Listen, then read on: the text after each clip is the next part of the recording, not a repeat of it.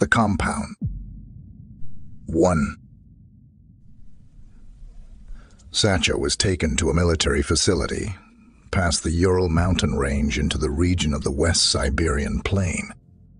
He was picked up by car, at a certain time, on a certain street corner, by instruction from his new keeper, Malachi Avon.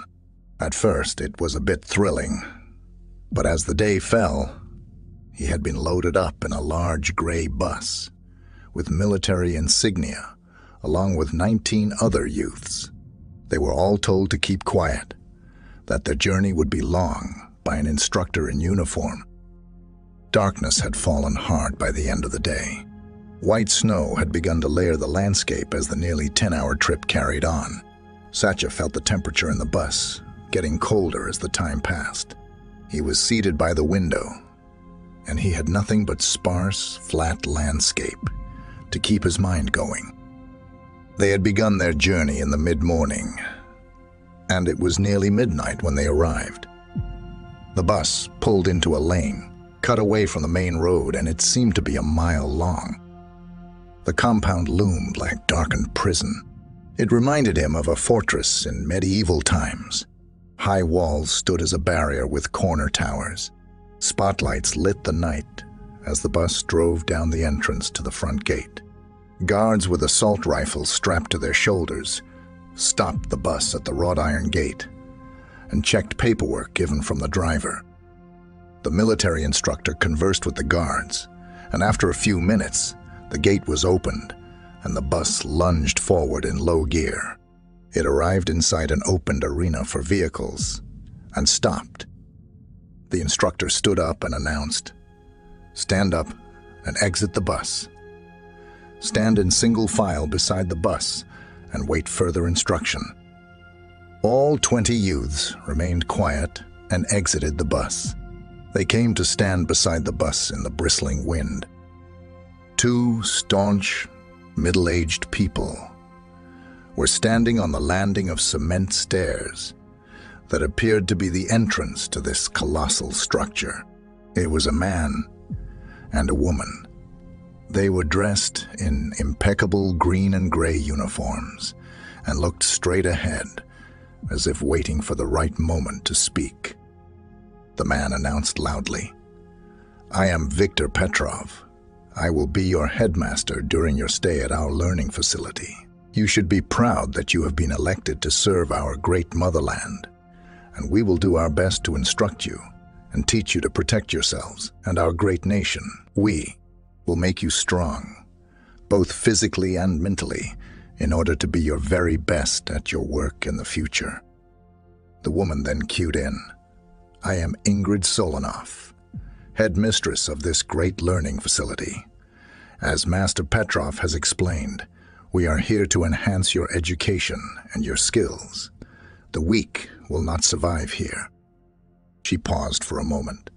"The weak will not survive anywhere in this world. I am not soft because I am a woman. Do not be fooled. I am hard but fair. Those foolish will be punished skillfully in order to learn. Welcome." 2. In orderly fashion, they were marched into the dark concrete building, one by one, then separated from male to female in a large hallway. Once this was done, and the genders were split, each group were told to go with individual instructors. They were brought to a large mess hall that was dimly lit and run through a cafeteria, where they were given IRPs on a tray and a bottle of water. They were told to sit, eat in silence, and they only had 10 minutes to complete the task. Once they had done this, they were gathered back in orderly groups, according to gender, and they were marched down long, meandering hallways with single glass-sealed bulbs as their only source of light. Everything was painted a slick gray color, walls, ceilings, floors, just like a prison, Satya had imagined. Finally, they entered a barracks, still lined up in single file against a wall. Each young man was given a duffel bag containing clothes, and they were told that in the morning, gray sweats were required to be worn. They were told to choose a bunk. That lights out was in 7 minutes. They were told to get some sleep. Time was 12:48 a.m. 3. At 5:02 a.m., Satcha opened his eyes. He knew they were coming. 2 young military instructors stormed into the barracks, holding the tops to aluminum trash can lids, and they were banging them with batons. Satcha looked around.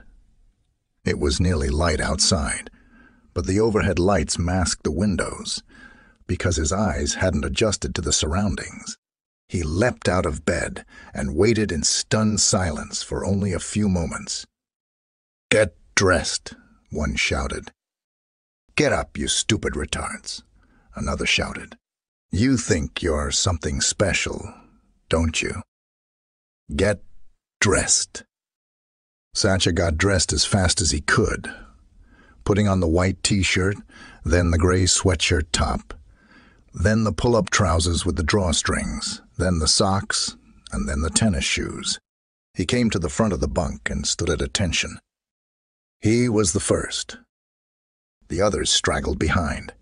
They got berated. One got hit in the gut. Most of them, including Satcha, were ridiculed to the point it was ludicrous. They were brought out to the back of the compound. They were instructed to run around the mile track that had been laid out. It was roughly 30 degrees Fahrenheit, and the wind was blowing at about 10 miles an hour. Satcha remained silent. He heard the moans and the ruffled grunts from the other young men. It was bitterly cold, but Satcha saw how these 2 instructors, probably in their early 20s, were wearing nothing but t-shirts and sweats. They told them to run at a pace they could hold, and that they would be marked for their performance and measured each day. Satcha ran 3/4 of a mile before giving up, his chest burning from the cold air, his heart beating like a racehorse. In the far distance, he could see and hear the instructors screaming and berating the other 10 bunkmates he had inherited. They were all cold strangers to him. In some weird, unattached fashion, Satcha just watched and felt nothing for them. They were weak. They were allowed to eat breakfast at 7:15 in the morning. It consisted of porridge, sausage, and eggs, and black tea. Satcha thought, at the time, he had eaten the most marvelous breakfast of his lifetime. After breakfast, they were brought to the gymnasium, where they performed calisthenics until 11 a.m., then given free time in the barracks until 12 noon. Thereupon, they were marched to the cafeteria for light lunch. Then off to classes. The classes began in Russian history, politics, expectations of new KGB operatives, and in psychology. From 5 to 6 p.m., they ate dinner at the mess hall. From 7 to 9 p.m. was free time in the barracks, then lights out. This roster schedule ran consistent for the first 6 weeks. 4. By the end of 6 weeks, Satcha could run continuous for an entire mile. Every week the temperature fell 5 degrees. He was running in only a t-shirt by then. There had been 11 young men and 9 young women who had entered the program on that dark night. Next to the last week of October 1990, 5 young men and only 3 of the girls remained. Very slowly, the 2 gender groups were allowed to mingle. It began in the classrooms, during the long sessions and the lessons given in politics, psychology, and history. In the beginning week of December, instead of pure exercise in the morning, hand-to-hand combat had been added. Satcha thought it interesting on how they had spent time building up their bodies in order to be strong enough to fight. It made sense to him. 5. Friday, December 21st, Satcha was told that he had a visitor. It was in the evening time. The boys were in a lounge room by the barracks when Satcha was called out. He was led to a conference room by an instructor. Inside the room, Seated at the oval table was Malachi Avon. Malachi stood up when he saw Satcha. He smiled big and held out a hand to be shook. Satcha shook his hand firmly and held at attention as Malachi sat down again. "Please sit," Malachi voiced. "I forgot how strict this place was." Satcha took a chair and looked at him serenely. Malachi grinned. "You look like you've grown 3 inches since I last saw you." Satcha cocked his head and grinned slightly with amusement. "They tell me you are doing an excellent job." "Thank you, sir." "How do you like it here?" Malachi asked. Satcha nodded. "I like it. It's just school. Like going off to boot camp for the army." Malachi laughed. "Yes, you are right. You have the mindset for this, don't you?" Satcha nodded. Malachi leaned forward, looking serious now. "Everyone in our league comes here in the beginning. Even I did my tenure many decades ago. It's a rite of passage." "Are you like me?" Satcha wondered. "No," Malachi explained. "I'm more of an erotic politician." Satcha grinned. "Anyway, I wanted to come in person and have a visit, to let you know that you are not forgotten, and that the future awaits when you return." "When will that likely be?" Satcha asked. "I will be back to gather you on first Friday of February." Satcha nodded. "That's when the next phase of your development will start." Satcha sat up straighter and exclaimed, "Good. Looking forward to it." Malachi said nothing for a moment. "May I ask you something personal?" Satcha said. "You may ask," Malachi returned. "Do you have a family? Someone to spend the holiday with?" Malachi politely smiled. "Yes." Satcha smiled as well. "Good. I'm glad to hear." Malachi moved around in his chair. He was fumbling through the pockets of his large tweed overcoat. What emerged was a small box that was placed upon the surface of the wooden table. Malachi pushed it toward his young apprentice. "What is this?" Satcha inquired suspiciously. "Open it." Satcha looked at him. He opened the box and saw the face of a Swiss watch. It had a simple yet ornate face, silver-edged, with a nice saddle-brown band. Satcha was left silent for the moment. "Put it on," Malachi softly demanded. Satcha looked at him still, and Malachi's face went a little puzzled. Slowly, he reached over and pulled the watch out and helped to attach it to the young man's wrist. Satcha admired it for a few long moments. "Thank you, sir." "You're welcome," Malachi said slowly. Satcha sighed. "I have nothing for you." Malachi rose from his chair and came to stand next to Satcha, still seated. He patted the boy's shoulder robustly. "It's a token of my appreciation. And besides, it's the holidays. Next year I expect something nice."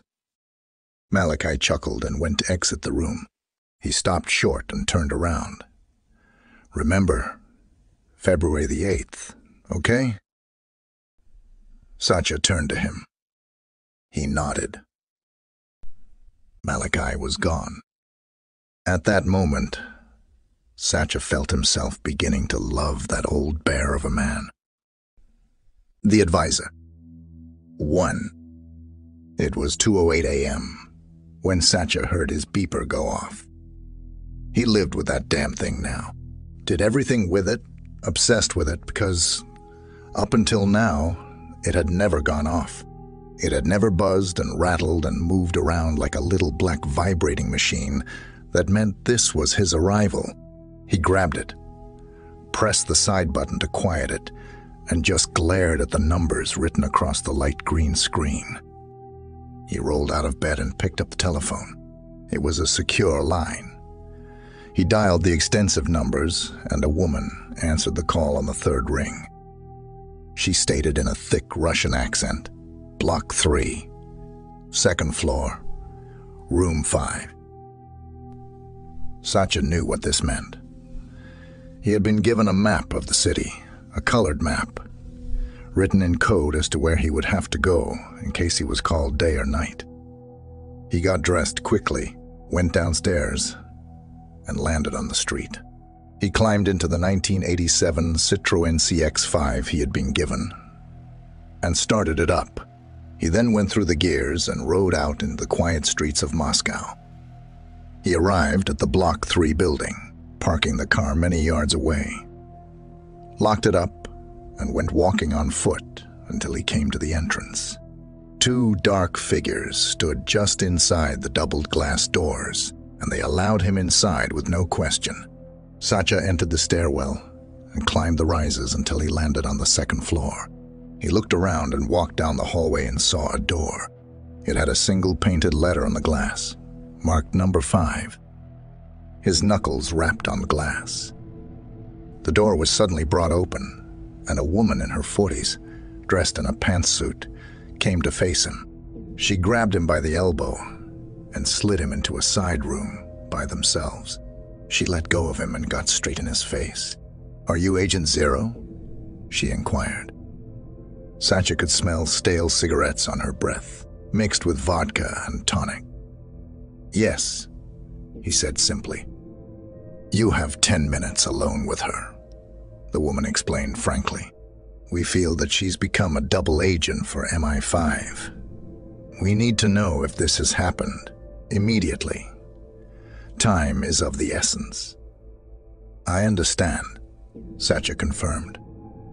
He was then escorted into a small room. There was a single overhead bulb. This woman, he saw, was handcuffed to a steel chair, bolted to the floor. He was allowed to sit down in a fold-out chair beside her. Once he was inside and sat down, the steel door closed behind them. Satya smelled urine and cigarettes.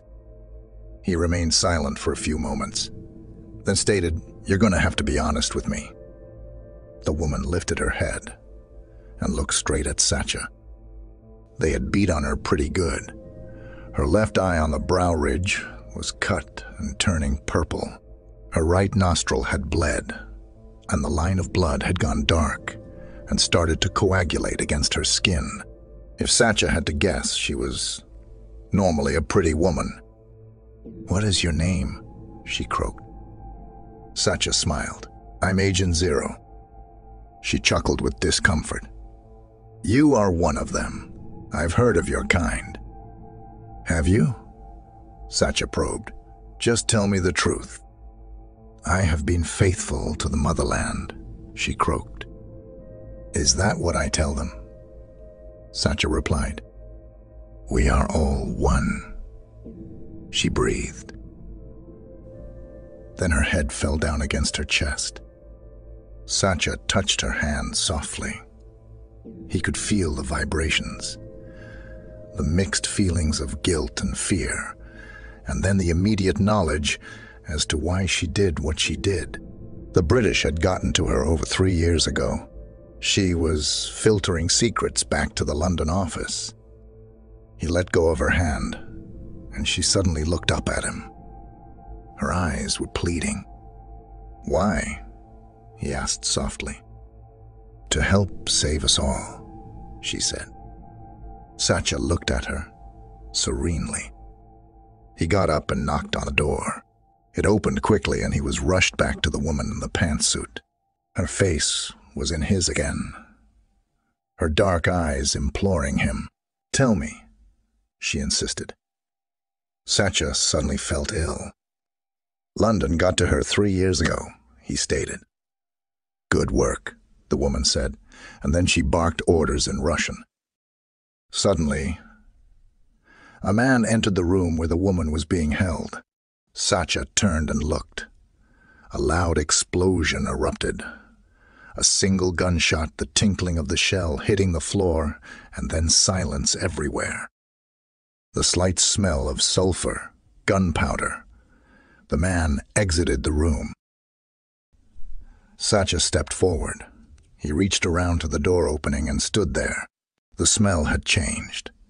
It was a coppery smell that lingered upward, something he recalled from his youth in Romania. It was the smell of blood when they slaughtered the sheep. Her brains mixed with blood had splattered against the corner wall. Her blonde hair drooped down against her chest.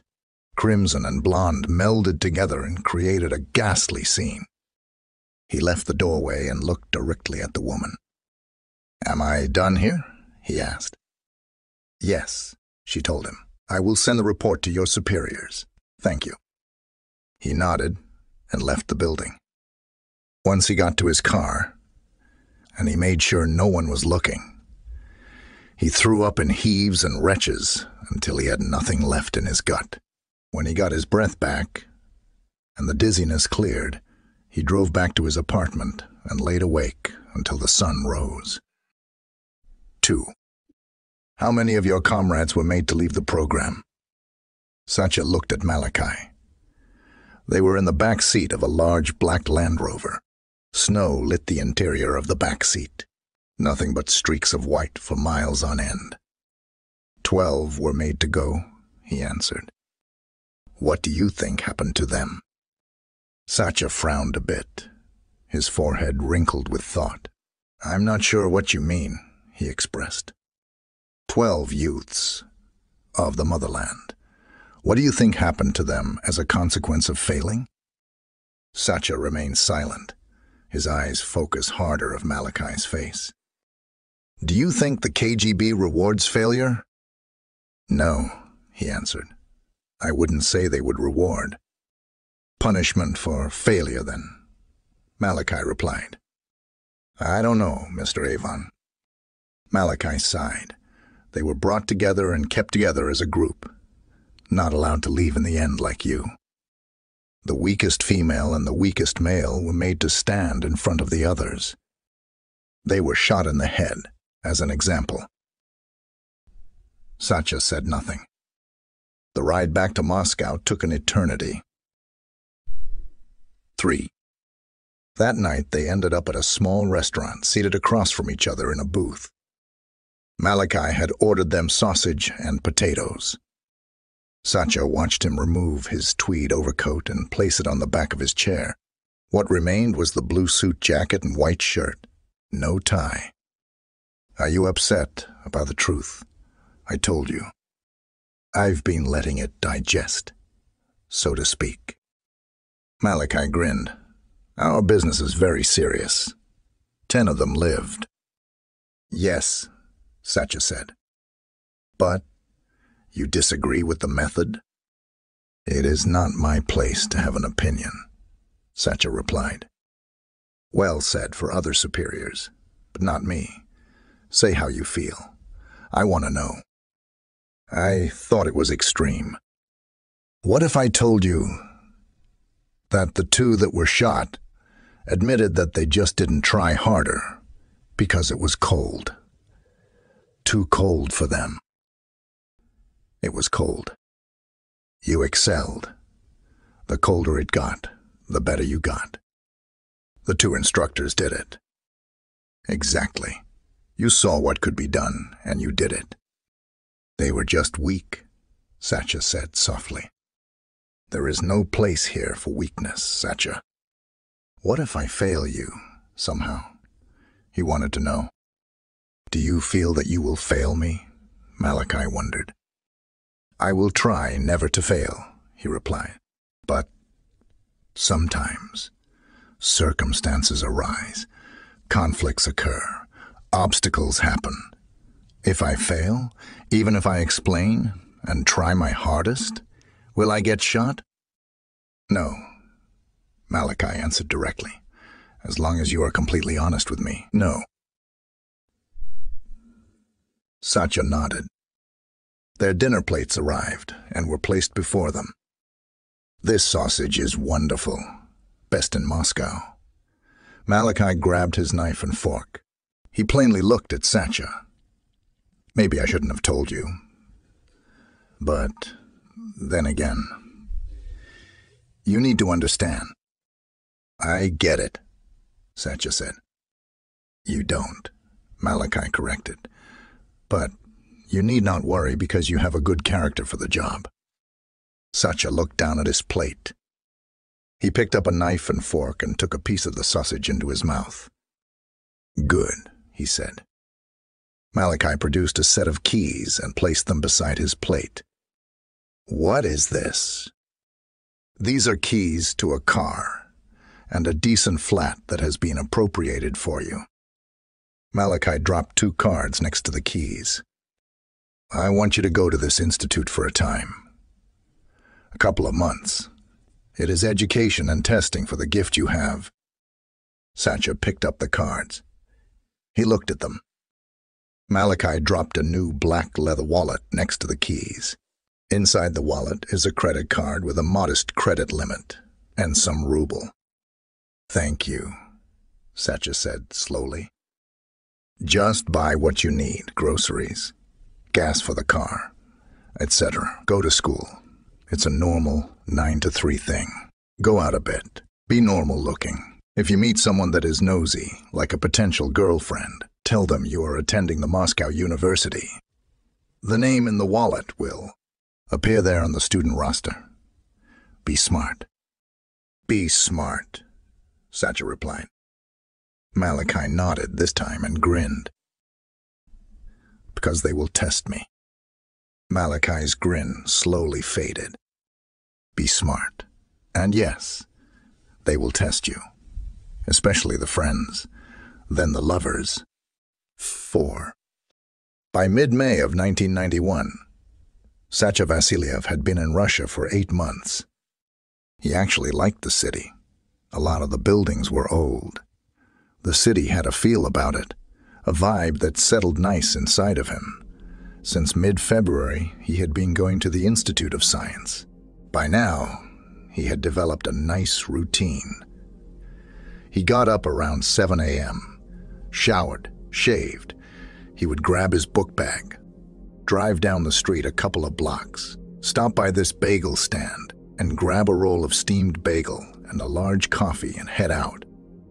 Upon entering the college facade, he had to stop at the gate to the parking lot, show the guard his badge. Then he would be allowed entrance. Once inside, he had to sign the attendance book in the lobby, then head upstairs to his first classes. Satya liked this time of education. He realized that he was far alone from the mental ability he had acquired. Most of the other students had abilities as well. He was part of a class of 12. The first day he had entered the class, he had silently scoped out the other students and realized the head count, and it made him nervous. Perhaps there was something about this unique number that the organization liked or stuck to. Their headmistress, named Helga Smirnov, was in her early 50s. She held a pleasant personality, carried on well with her teachings, and engaged with her students on a casual one-on-one basis. It took Satya several weeks to engage in light conversation with her. He was reluctant to interact with her until he spoke about it with Malachi. He urged Satya to open up a little, to allow her to see his potential in order for her to better analyze and utilize his abilities. 5. One afternoon late, when the shadows had begun to emerge against the hallways and in the corners of the classrooms, Mrs. Smirnov asked Satya to accompany her to an empty classroom. He could see that she was trying to get him to open up to her. She was a friendly woman, yet he felt something a bit aloof about her. Something she tried to hold secret deep down inside. She sat across from him in front of the teacher's desk. He had taken a wooden chair and awkwardly looked down at the floor as she chatted away. Finally, he interrupted her, almost rudely. "What do you really want to know of me?" Her conversation was broken. It had lightly startled her. She readjusted and simply asked, "I want to know how powerful you are." Satya lifted his head and gave her a soft stare. "I read people," he said. "Read their thoughts." "It depends," Satya began. Some are naturally more open. Some have quiet minds. And some scream at me. What about me? You try to hide your pain with a mask. You've created a persona in order to survive. She sat up a little straighter in her chair. You are very blunt, she said. Her voice had grown lower, as if she disapproved. I don't mean to be, he replied. I feel like you are a decent human being, a nice woman. But you've tried very hard to hide the darkness. A child. A moment of silence passed. You lost a child, he told her. She would be grown by now. She was taken by a dark illness with no chance. Helga Smirnoff sighed and sucked in a new breath. Almost 20 years ago, my daughter Anna died of a rare brain disease. It destroyed a lot of my life. She is good now, Satya said softly. What? Helga questioned. Satya looked at Helga Smirnoff with compassion. She is happy. How would you know that? Satya glanced away. She told me. Am I supposed to believe you? She observed. I don't care if you believe me or not, Satya explained. She said that the man with the mustache will bring you happiness, if you will allow him. Helga Smirnoff readjusted her position in her chair. She looked at Satya carefully, then asked, How powerful are you, really? Satya looked back down to the floor. I'm not sure yet, but I know the date of your death, and I know who you are going to become when you return to this world. Helga Smirnoff stood up, bumping the edge of the thick oak desk with her thigh. For a moment, she forgot that she was his teacher, that she held a secretive, prominent position within the most discreet portion of the Russian government. She remained still for moments on end and just breathed in and out, very slowly. I have to admit, I wasn't prepared for you to do a reading on me, on my personal life. I'm sorry if my candor shocked you, he apologized. She remained still, almost cautious, because he had caught her so off guard with his words. Have you known these things about me all along, since you've been here? No, he answered honestly. I didn't have any idea. I just thought you were friendly. Helga slowly allowed herself to sit back in the chair. Satya looked up finally. His soft blue eyes looked at her serenely, with a bit of compassion. You said, what about me? She thought about it. Internally, she agreed with him. I did, didn't I? He nodded. So, if you focus intently, you can zoom in on a person. Yes, he agreed. Kind of like that. And you can control it, she said aloud. Live normally until you desire to focus on a subject? He nodded. Unless their minds are loud, or their emotions are consuming their minds on a constant basis. Helga tried to smile, but it went flat. She cleared her throat nervously. I've been teaching or guiding students here since the late 70s. It's my job to evaluate the students that come here and give recommendations to my superiors as to the best placement for your career. I feel like you already know where you are going. Am I right? He continued to look at her gently. Yes, I know what's going to happen to me. This time, she smiled genuinely. For my curiosity, how are you going to best serve humanity? Satya's eyes grew a little dark. His face went a little flaccid, and he decided to turn away before he answered her.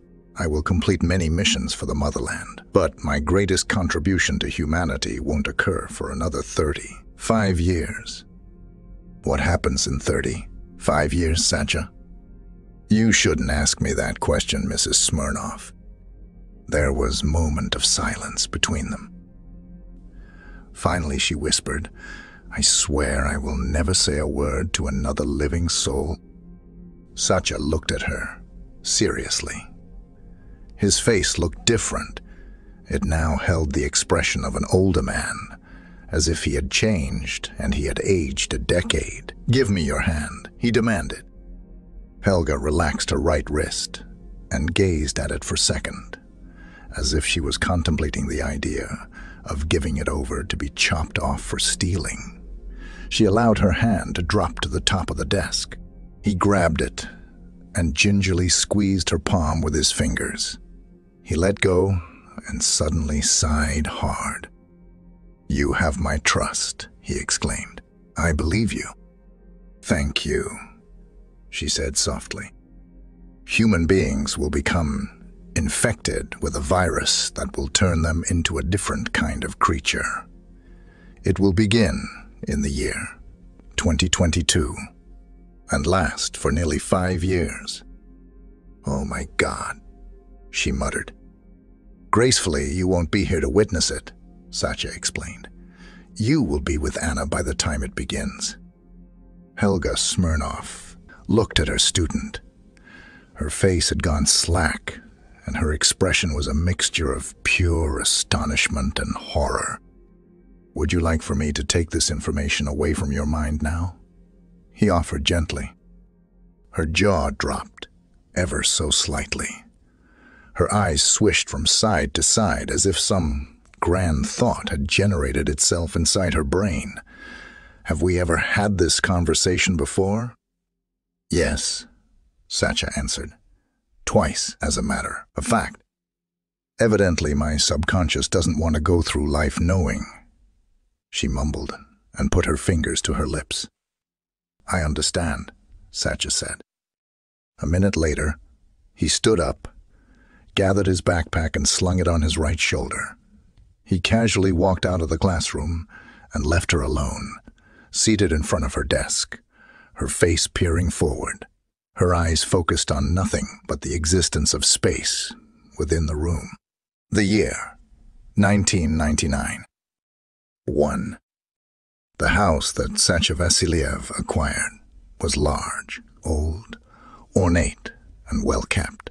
It had been built in 1891, during the reign of Tsar Nicholas II. Wealth had accumulated among the mightiest of industrialists, and no expense was spared with the construction of this 3-story mansion. It held 3 gardens, a swimming pool, and a 3-bay enclosed garage that had been its only addition since initial construction. Although Satya never officially owned the house, it was sanctioned to him, along with many nice amenities, such as a Ferrari, a Mercedes-Benz, and a black Land Rover. He had now gathered a sizable savings of almost 6 million rubles due to the extensive aid he had given the Russian government over the last decade.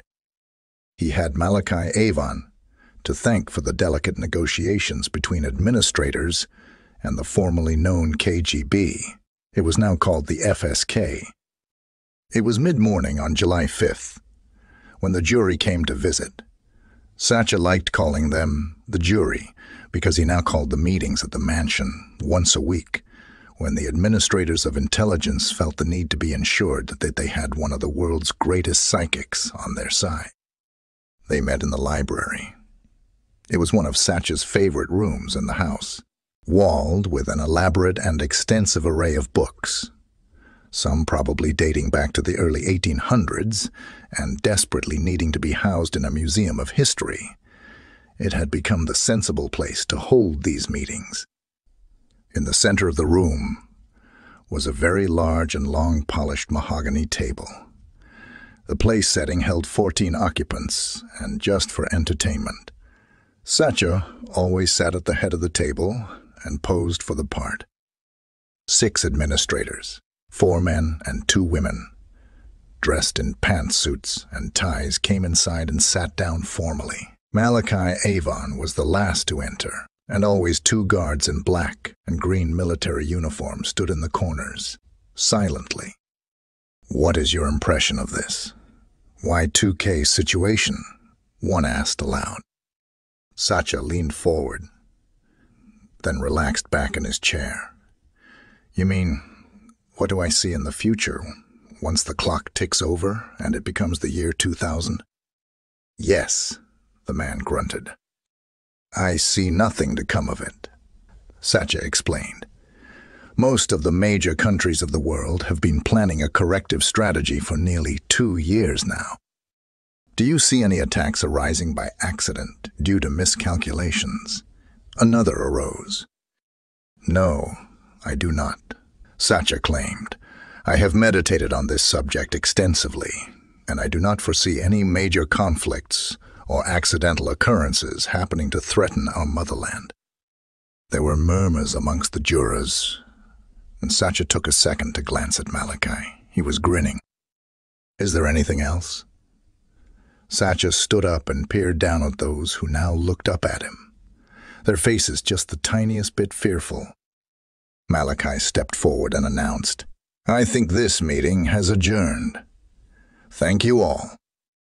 Very slowly, the members of the jury gathered their files, their briefcases, and themselves, and slowly vacated the library. Malachi lingered, stepping around the face of the table and finally finding a chair near to where Satya sat comfortably. He waved a hand at the guards, and they, too, meandered out of the room, and the doors were closed for them to have a private chat. Satya smiled. How have you been? Malachi asked. Bored out of my mind. Satya chuckled.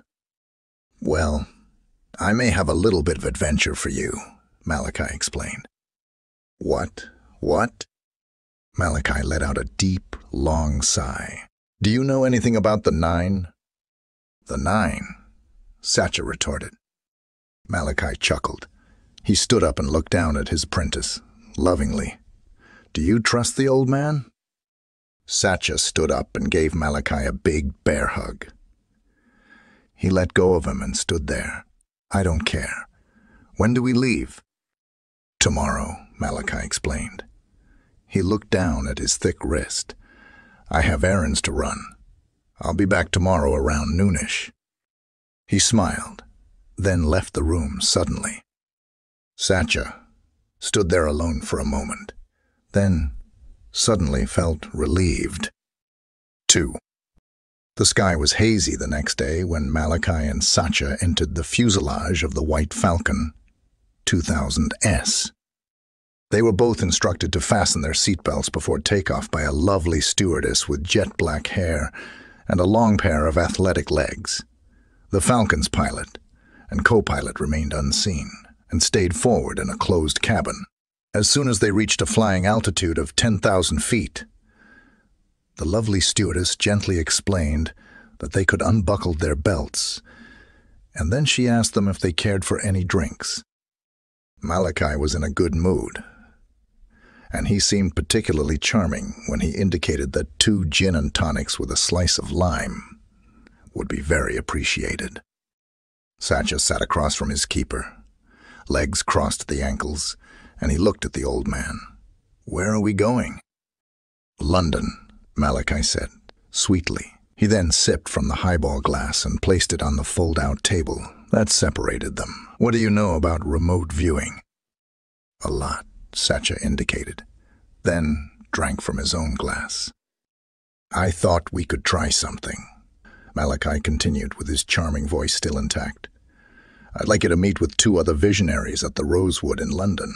They are working on a project that started back in 1952. In the United States? I understand, Satya said, quietly. Malachi got up and ambled away from his leather chair. After a few moments, he returned and placed a folded package upon the desk. It's the dossier on the event, he said, a bit serious on note. At least the most information we could gather on the history. Satya looked at him curiously.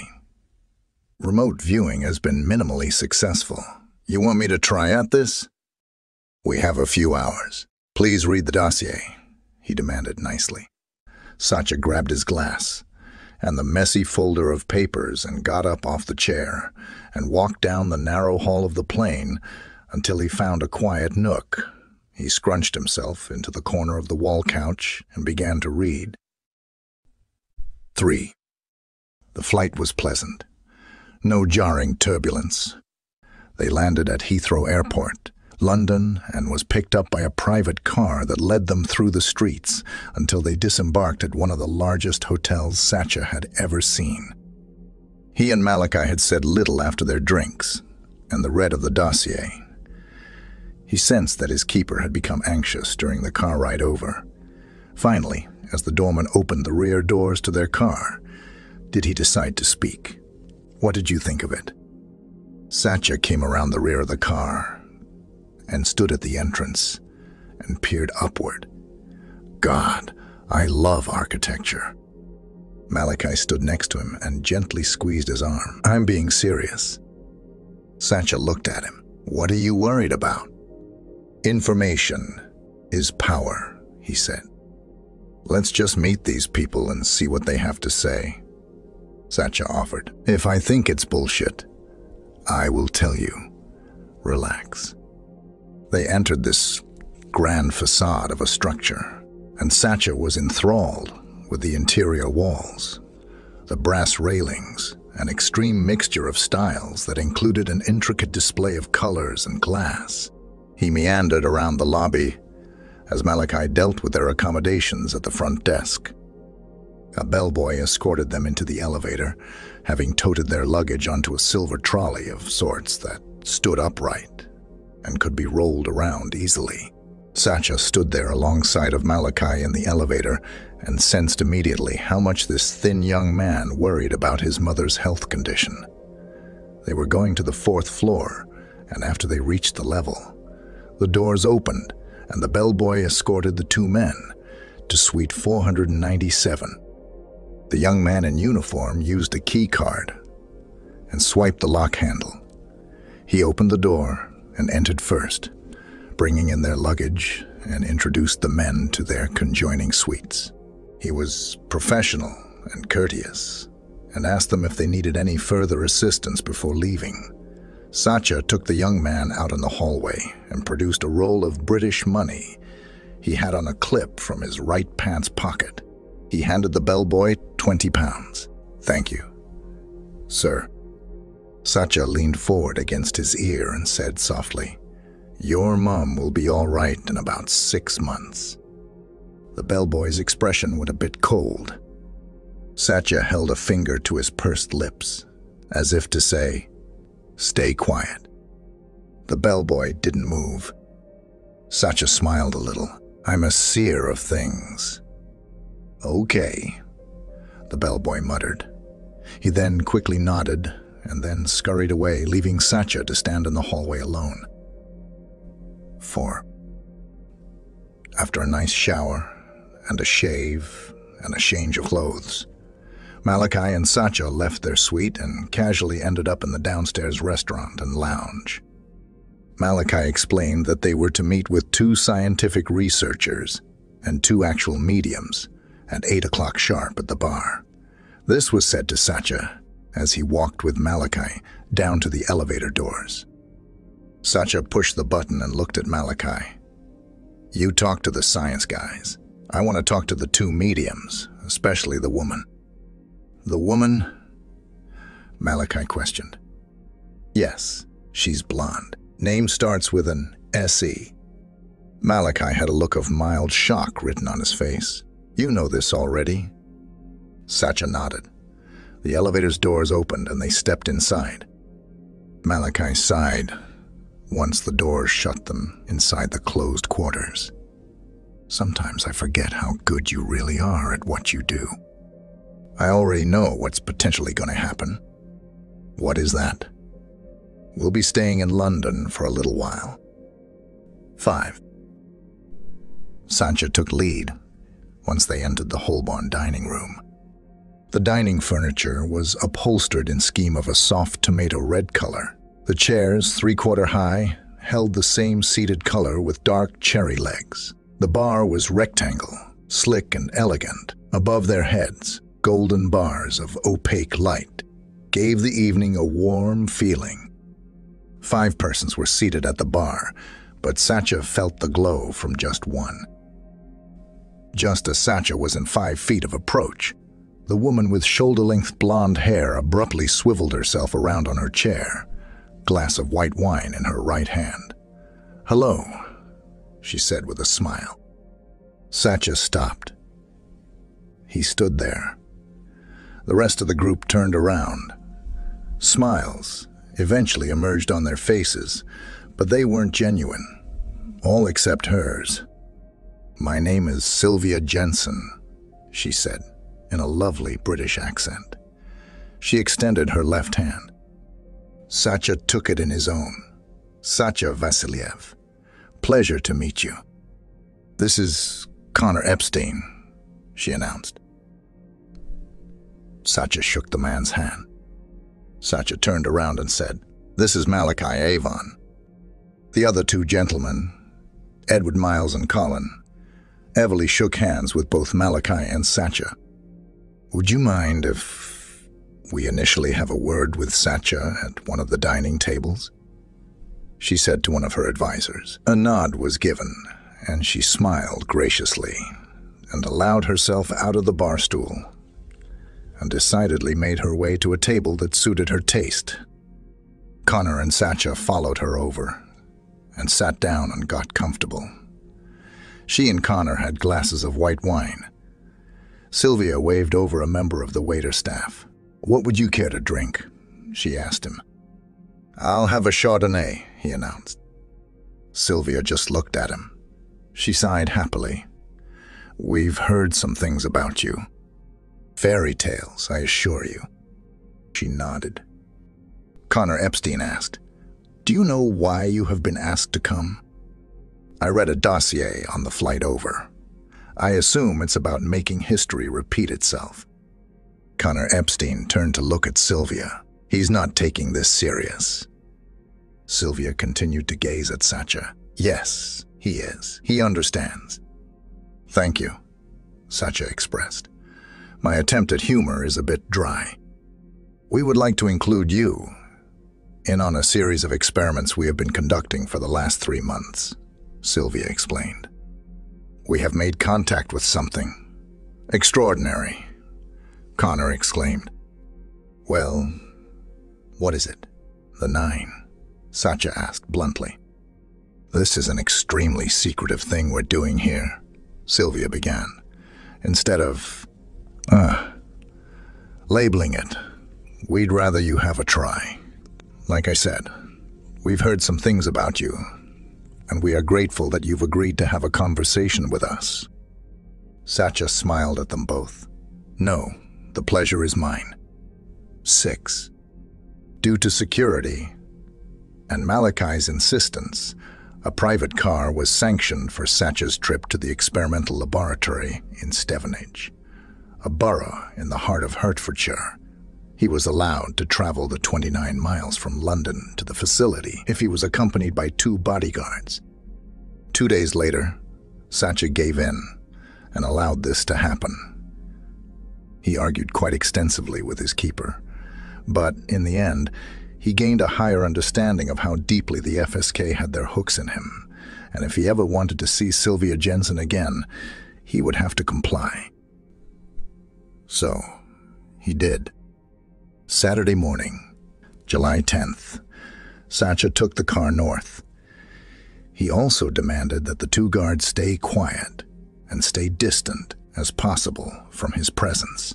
Watching the landscape change as they left North London, he was uniquely intrigued by the deep green fields that seemed to roll out like a lush green blanket. The motorway seemed narrower than he was used to, and it was lined with fencing, wooden and then stone in most cases. It was a pleasant, quiet drive to this village. When Satya was allowed out of the car and stood in front of the building, he was curious for a moment. Then the idea of what they had created was near genius. The building was probably a school, at one point in its history, made of stone and tall windows and doors. It looked sturdy and robust. It was a secret that stood proudly in a quaint village, a place in passing, normal, a village school that housed the secrets of spies. He loved it.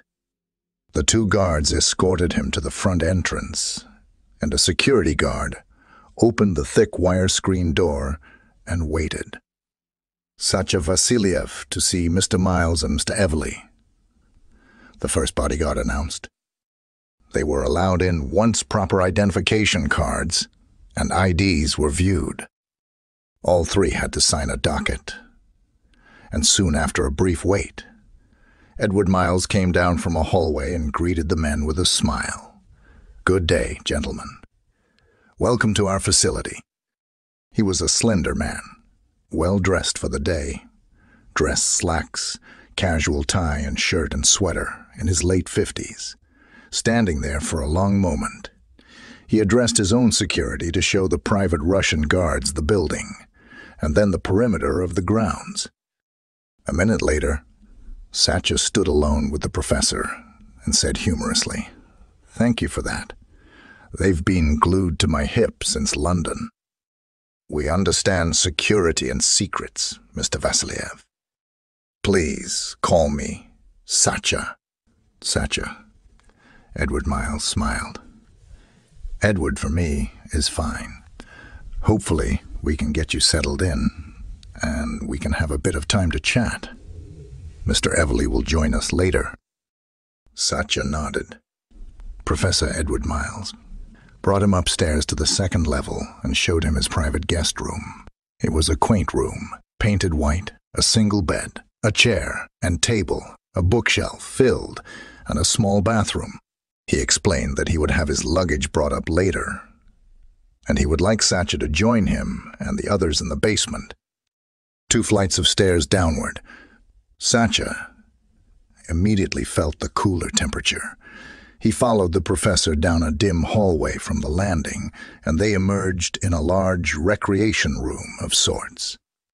It was lit with fluorescent lighting from the ceiling. They turned left and went forward until he saw a sitting area. Satya saw 3 familiar faces. 2 were crawled up on the furniture like lazy co-eds, hanging out between classes at a university. The third, Colin Evely, was sitting alone. When they saw Satya approach with the professor, they all sat straighter, as if drawn to attention. "Don't get uncomfortable on my account," Satya declared with a slight grin. Sylvia Jensen looked up at Satya as he approached, her pale blue eyes steadfast on his. "Glad you decided to join us." Satya turned around, and he found a single leather chair and flopped into it. He smiled. "I have no real idea of what research you are doing. I read a report on an experiment done almost 50 years ago." Professor Miles scooted a rocking chair around to the front of the group and sat down. He cleared his throat and announced, "All of us here have top-secret clearance. We all have keepers. None of us here are fools. We now have 3 different government agencies working together on a single project." He stopped for a moment and pulled out a pipe from his sweater pocket and decidedly began lighting it with a pale blue Bic lighter. Once he obtained smoke, he continued, "I don't care about politics. I care about the results that we may acquire." Satya looked around the group. Finally he asked, "What is the goal of this experiment?" "To make contact," Miles answered. "With whom?" Colin Evely slowly stood up and looked at Satya. In the 1950s, a doctor in parapsychology began a series of experiments using trance mediums to contact anything intelligent out there. He raised his arms a bit, jesting to the ceiling. He brought them down abruptly and returned his gaze upon Satya. It was said that they were haphazardly successful. "Okay," Satya breathed. Many early findings were hazed with credibility issues due to the nature of the original doctor. Professor Miles broke in. The stable credibility came from the notes of the invited guests. One in particular. It was the year 1959. "Have you heard of Calvin Kellingsworth?" Satya shook his head. Evely continued. "He was a bright kid at Yale University and happened to find himself invited to one of these secret sessions. Evidently, he made a pretty impression on the doctor." Professor Miles announced.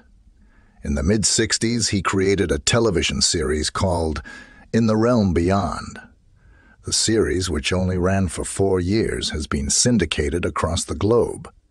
It has a cult following, and several movies have been adapted from the series.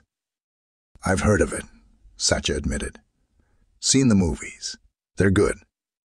Kellingsworth was kind enough to share most of his notes with the CIA in America a few years before he passed away, Colin Everly stated. In his statement, a particular trance medium was able to contact a singular member of what they call the Nine. Yes, Professor Miles said, and went on. They call themselves the 9 principles of the universe. Who are they? Exactly, Satya asked. Deities, perhaps. Everly broke in. It's difficult to champion the definition. It was written and described that these beings were, or overseers of the universe. Satya sat up straighter and turned to Colin and Sylvia. Have you two made contact? Sylvia smiled a little. She brought her hand over to grasp Colin's, and they sat there together on the leather couch like 2 lost schoolchildren. We made contact with one entity, only. She stated slowly. That's what it called itself. And it told us we needed a 3rd member to continue a dialogue. Satya looked at them curiously. So you see our dilemma? Professor Miles announced. Satya suddenly saw that all of them were gazing at him. What? He implored suddenly. Will you try this with us? Sylvia asked. Could I at least get lunch first?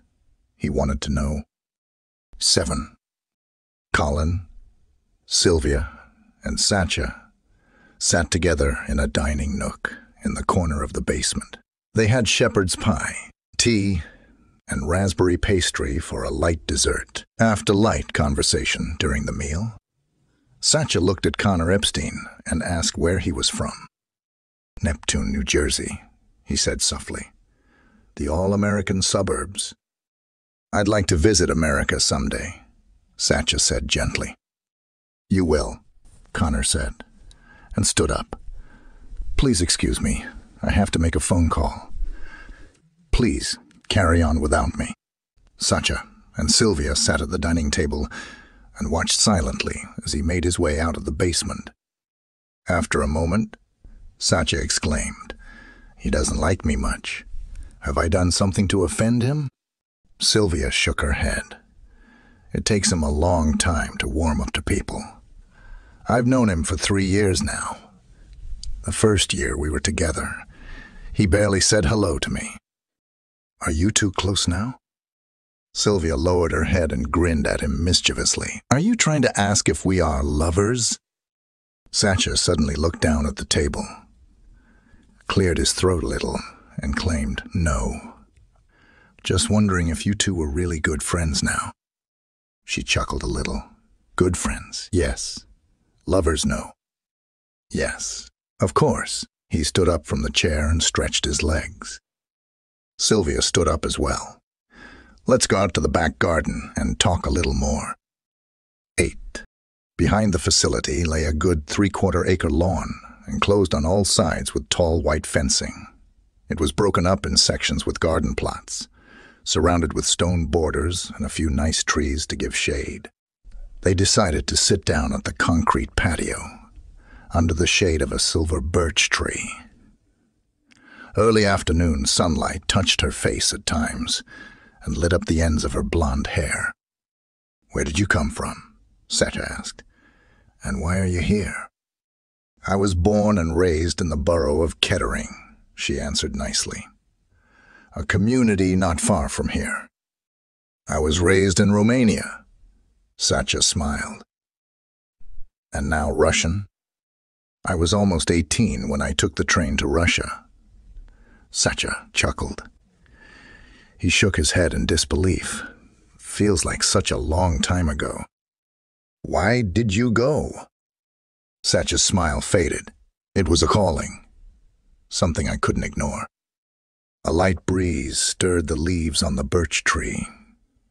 Her face changed, re-emerged, glistened and calmed a little differently. "Were you born with it?" Satcha shook his head. "I was in an accident. I died. When I woke up weeks later, I knew everything that was impossible to know after." "You died, and you remember all of it?" He nodded slowly. "Fascinating," she exclaimed. "When I was 5 years old, I told my mom who I had been in the life previous to this one. Did she believe you?" "Oddly, she listened to me and didn't try to dismiss me. She was open to it, you know." "That's good," Satcha said quietly. "My own mother heard me as well." For a good minute, they sat in a comfortable silence. The sun shone warmly, and the afternoon breeze glided over their faces and whisked their hair. "It's quite the extraordinary day, isn't it?" she offered. "When do they want to start?" he questioned. "Tomorrow, if you are up for it," she answered. "I've never done remote viewing to outer space before," he expressed honestly. "Neither had I," she spoke. "I was asked, like you, to try." "What exactly did you make contact with out there?" he asked directly. She smiled. "I don't know. I go into a semi-conscious trance, and they record what I say. I have no recollection of it at all. Much like Edgar Cayce." Satcha frowned slightly. "Oh, I see. I've done it directly." "Precisely," she said solidly. "Like I said, we've heard things." Satcha shook his head. "Why haven't I heard of you or Connor before?" he inquired. Sylvia paused for a moment before giving her version of an answer. "No, disrespect implied. But you are a well-kept Russian secret for a reason. Connor and I work for MI5, and you for the FSK. Politics and secrets prevail. Plus, we weren't escorted with 2 private guards." "No disrespect taken," Satcha sighed. "You're probably more valuable than you realize," she said. "Evidently, they want this project to come to fruition more than we realize," he said. 11:38 p.m. Satcha heard 3 small knocks at his door. He got up out of the single bed and stepped to his door. His heart was beating a little harder when he cracked the door and saw her face. He opened the door, and she was standing there in an ivory silk robe and nightgown. "May I come in?" she whispered. He opened the door wider and stepped to the side. She entered silently, and he quickly closed the door. Satcha stood there. He said nothing. He suddenly knew. "I could hear you thinking about me from down the hall," she stated just above a whisper. "You could, huh?" he asked. "Yes," she answered. "I liked your energy from the first time we met." Satcha smiled a little. "You are a stunningly beautiful woman," he confessed. "And yes, I haven't been able to stop thinking about you." She drew her face closer to his and gingerly touched his lips with her own. He embraced her and pulled her body close to his own, her full breasts soft and warm. He could feel across his bare chest through the slick material of her nightgown. Suddenly, and instinctually, he slid her robe off her shoulders, and within a crisscross of her arms, she was naked except for a pair of delicate laced panties. They kissed each other's bodies and fell into the single bed until the time came when he entered her. They moved rhythmically together, silently knowing that their bodies had found a natural match, until he released his seed inside of her. Sometime later, they fell asleep, spoon in spoon, warm, comfortable, and happy. 10. He opened his eyes.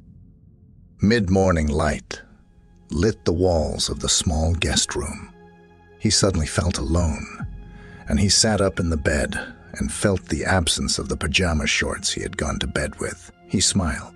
Memories of her sweet, natural body and her scent, and he being inside of her, flooded his mind for a pleasurable moment.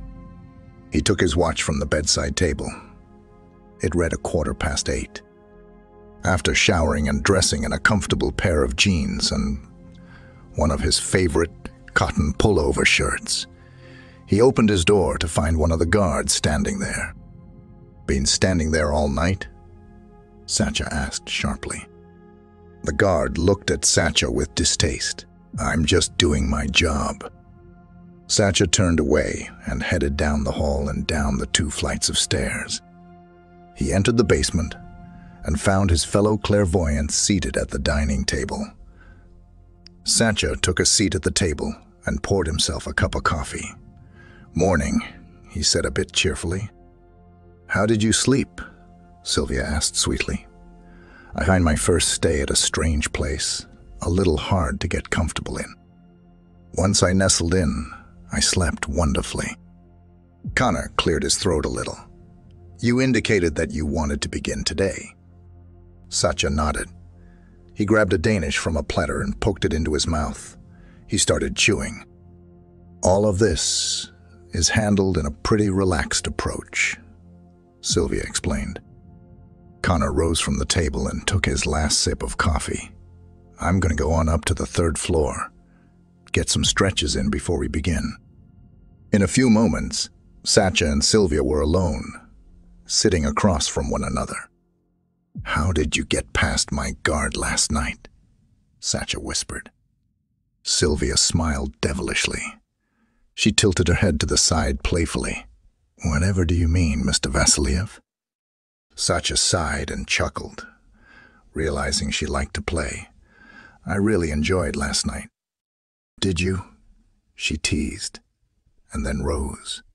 She paused for a moment, gazing into his light blue eyes, then said, "Come to the 3rd floor when you're done. We'll see you there." Satya nodded. He watched her body as she walked away.